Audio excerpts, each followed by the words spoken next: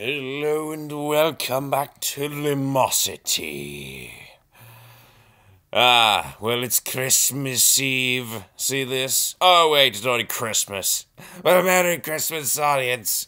Even though I know it's not Christmas, in your time, even if you were watching as soon as I publish this. Because I never publish these episodes when I record them, and the odds of being 365 episodes after, there are 365 episodes between this one and the. Well, I mean, I just don't know, because, what is it? Well, we're not that far ahead. We are some ways ahead, but not that far. Anyway, yeah. I managed to bring this up from News Open. I typed in Christmas. I got like 4 results, but this was one of them. Rimsky-Korsakov. I will have. It was. You see, for me, it's still Christmas. I'm still gonna call it Christmas Eve, because I ain't gonna sleep yet. I'm tired. Too bad. The Polonaise from Christmas Eve. An opera with music and libretto by Rimsky-Korsakov. One of the 5, wasn't he? That's right. Composed between 1894 and 5, he based his opera on a short story, Christmas Eve, from Nikolai Gogol. The story had been used as the basis for an opera at least 3 times previously, including for Tchaikovsky's Vakula the Smith. Oliver Nussen writes that Rimsky is only interested in recreating the atmosphere of the folk tale, fleshing it out for the stage pattern in a comparable way to Humperdinck and Hansel. Of course, Nikolai Rimsky-Korsakov was a Russian composer and a member of the group of composers known as the 5. He was a master of orchestration. His best-known orchestral compositions, Capriccio Espagnol, the Russian Easter Festival Overture, which we'll play for Easter. I rather like that one. And the symphonic suite, Scheherazade. I can see. Oh, you forgot the Flight of the Bumblebee! How could you forget the Flight of the Bumblebee? Oh wait, I think that's from Scheherazade. No, never mind, it's from Scheherazade. Well, are considered staples of the classical music repertoire, along with sits and excerpts from some of his 15 operas. Scheherazade is an example of his frequent use of fairy tale and folk subjects. Rimsky-Korsakov believed, as did fellow composer Milik Balekarev and critic Vladimir Stasov, in developing a nationalistic style of classical music. The style employed Russian folk song and lore along with exotic harmonic, melodic and rhythmic elements in a practice known as musical Orientalism, and eschewed traditional Western compositional methods. However, Rimsky-Korsakov appreciated Western musical techniques after he became a professor of musical composition, harmony and orchestration at the St. Petersburg Conservatory in 1871. He undertook a rigorous 3-year program of self-education and became a master of Western methods, incorporating them alongside the influences of Mikhail Glinka and fellow members of the 5. His techniques of composition and orchestration were further enriched by his exposure to the works of Richard Wagner. Alright, let's begin our training. Slash train. Let's check in. I'm feeling good today, for lack of a better word. Yeah. I slept for like, how much was it? Alright. Got up at 11, went to sleep at 7. Yeah, it's 4 hours. Yeah, I'm a little tired. I'm so tired. But actually, I felt more tired. I felt more tired earlier today. But I was like, I'm so tired. But I shoved it off. I'm being trapped. You gonna pick me up? No! I'm just gonna rot here. Just give me on your contents. Too bad. No, pick me up.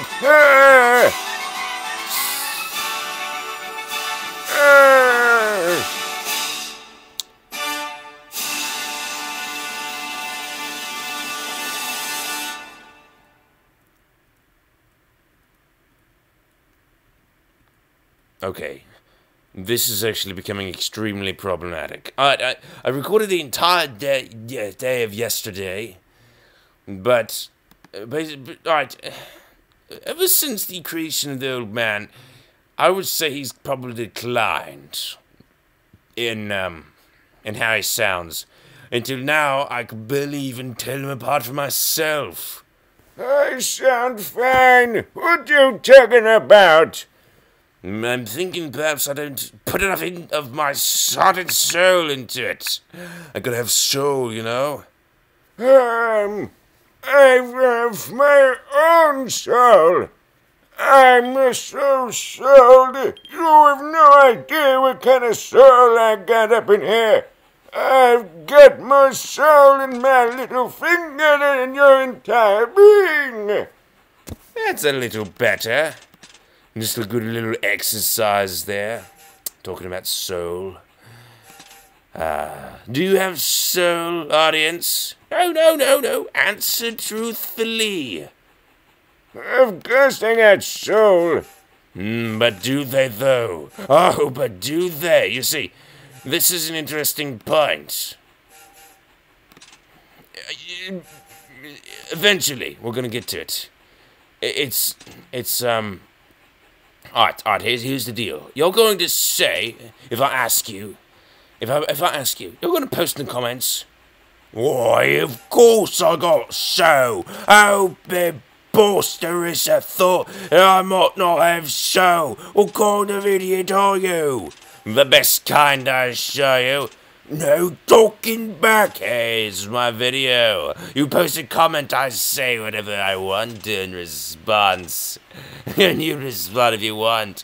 Or I might kick you out or something. Nah, I won't do that. I've never removed a comment, no matter how stupid it is. I figure, rather, if it's bad, then the punishment for posting such a stupid comment is all the embarrassment a person gets from having done such a horrid act. You know, that's going to be there until they have the good sense to remove it themselves in shame. But I've never seen anything so bad that I can't just have a good laugh about it.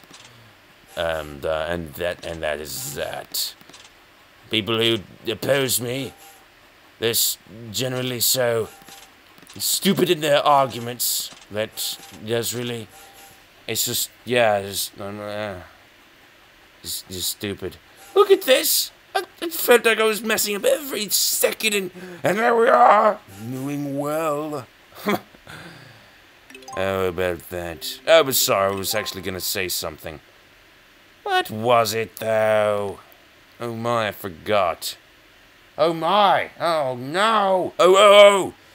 So you think you got soul, do you? I got soul, fool! Yeah, you think so. But do you think so? Because if you didn't have soul, you couldn't think so. Or could you? Animals think so. Well, animals might have souls too, not saying they don't. Oh, don't let me rephrase. You don't know whether... Let's look... Actually, it's a good analogy. Let's think about animals for a moment. You know, it's actually pretty sensitive. Let's talk about computers. Alright. So far, no computer can pass the Turing test. Well, except for one. A chatbot. But, you know, it was pretty weak, because the chatbot was impersonating someone who does not speak English well. And also, like a young student. That's weak. It did pass the Turing test, but it's sort of like an augmented, you know, it's like, well, it did pass, but we had to yeah, it's like asking you to tell. Blah. The Turing test was sort of altered. I don't know if it passes. It's like, yeah, there was a chatbot, and people were required to be able to tell whether or not they were talking to a computer. But the chatbot could not speak good English, and because it was impersonating.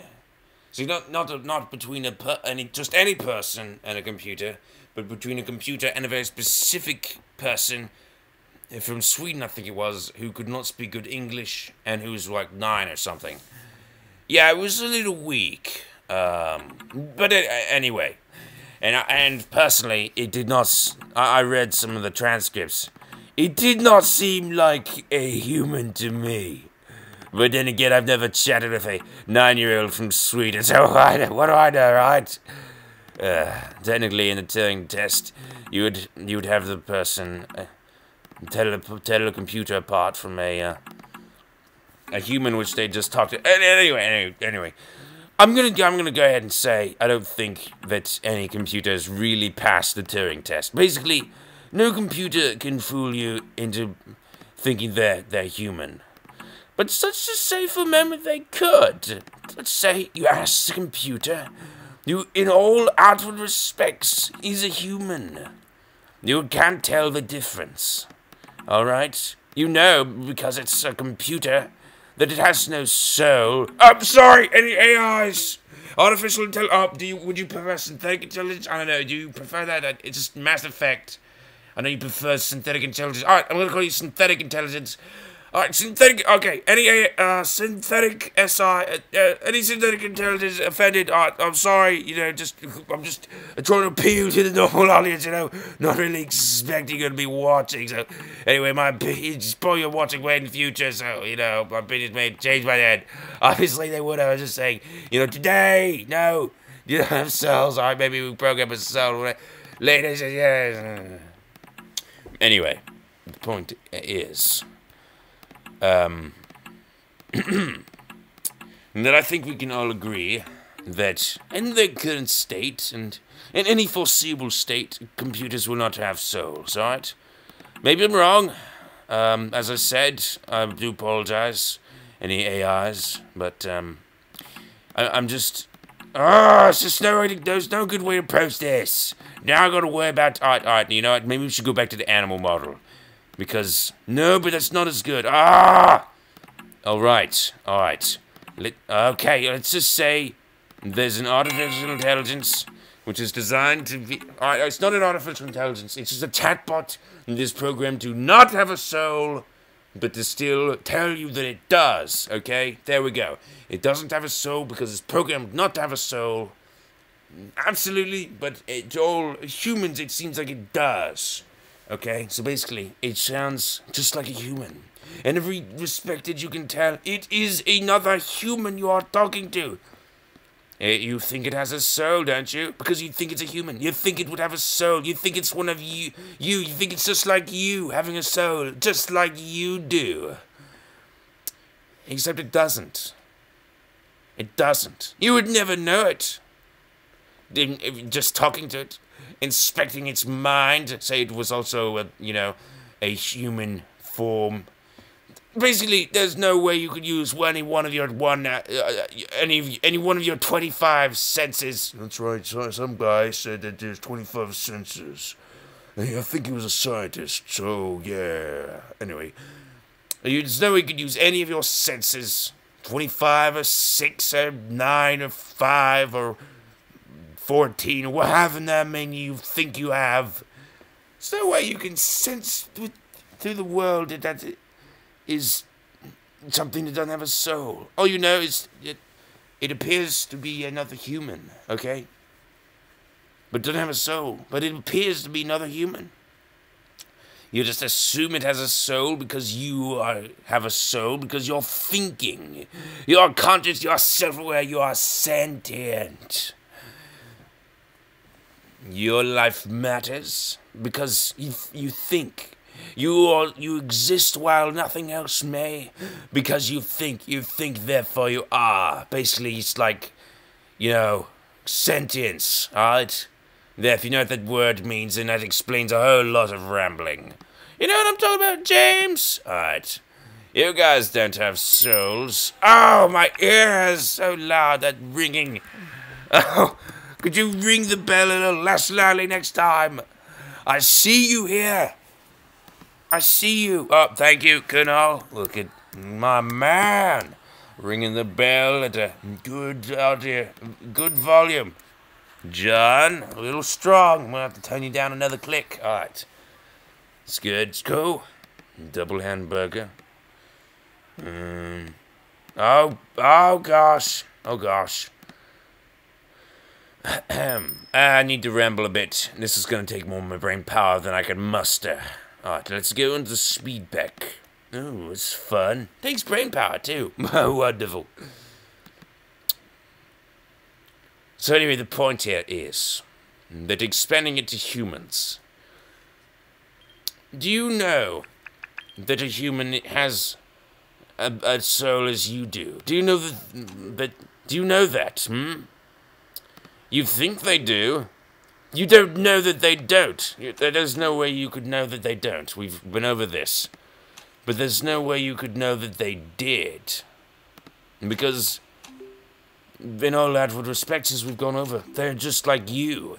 You have a soul, so you would assume that they do too, being no different from you. But hypothetically, you really quite seriously don't know.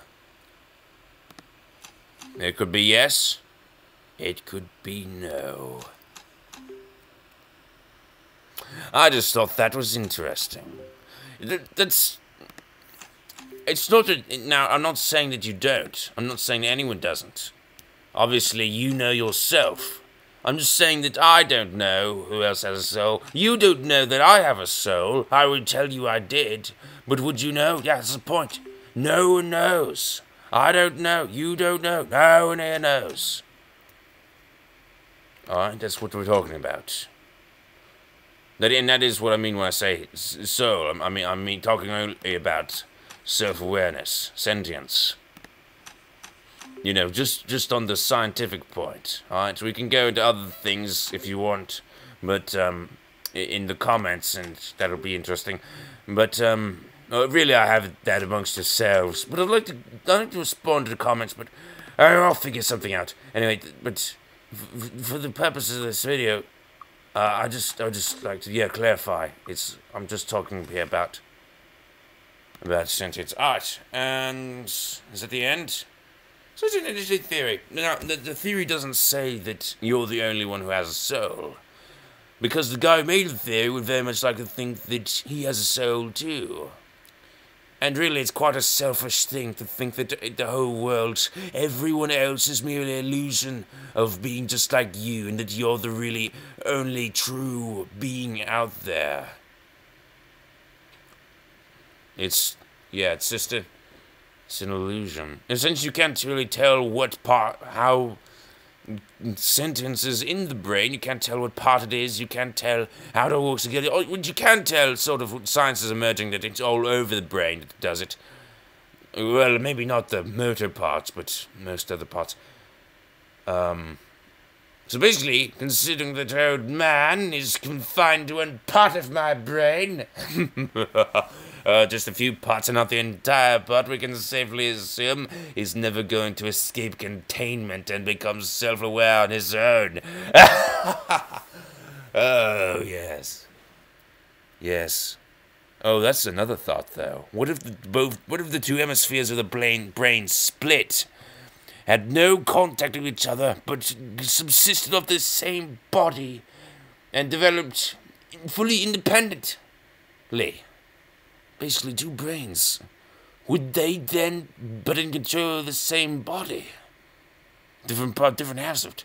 Would we then be able to say that those two fully independent and fully sentient halves of the brain are two souls in one body, and contained in one skull but two brains? Whoa, dude. And if that could happen, who's to say you couldn't have 2 or 3 in a person with split personality disorder? If you could say that those are fully split personalities, you know, multiple concepts of self-awareness. Whoa. Okay, that's going beyond the scope of the theory. Basically, the theory is just saying that you don't know. It's not really a theory, I guess. It's more of like an interesting thought. I don't know. It's more like it's just something to think about. I don't know what you call that.